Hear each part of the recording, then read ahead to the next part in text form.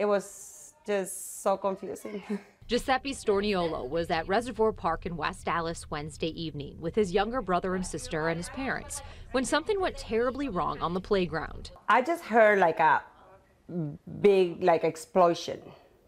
So I thought maybe something fell. She says her 9-year-old suffered second-degree burns. I would like them to find out what went wrong. Somehow, a hole formed near the bottom of the slide when the boy was coming down. It was like the slide had just almost been inflated. It just opened up, bubbled. The mayor says the city secured the area. This morning, kids were still playing around the caution tape before engineers took the slide down. We had been in touch this morning with the manufacturer, with the designer, the installer. None of them had ever seen anything like this before. Police don't believe there was anything suspicious about what happened, so this isn't a criminal investigation.